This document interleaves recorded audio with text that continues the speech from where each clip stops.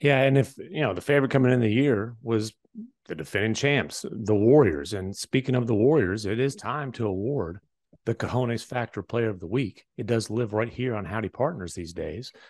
And Mr. Bontemps, I know you're a big fan of this honor.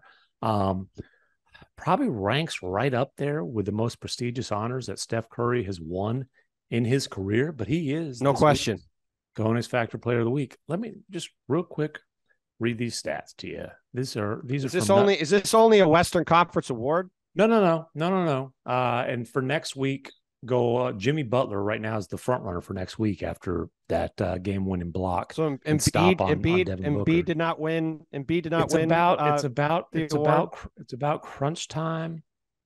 Okay, it's about crunch time and swag. Okay, Embiid, nice little Eastern Conference Player of the Week. But He only averaged 40 and had 26 of 27 points for his team in the fourth quarter of a game. here's some That stats for seems you. like some good crunch tag swagger, but Okay, crunch well, time listen, swagger. but you can put him, you can fiddle Listen, with the numbers and I'm get him up on the MVP straw poll because that's what he really I'm cares about. I'm pretty sure Steph's numbers are bonkers too. So I look forward to hearing these. Nut cutting time. Last 3 minutes, game within 3 points.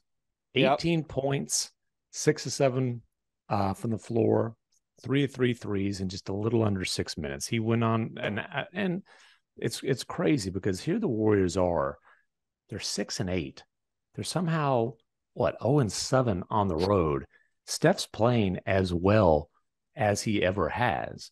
And the Dynasty Warriors, despite the fact that Clay is off to a slow start, that dynasty core, you look at the numbers when they're on the floor, the Warriors are still a juggernaut. The problem is they can't play 48 minutes together.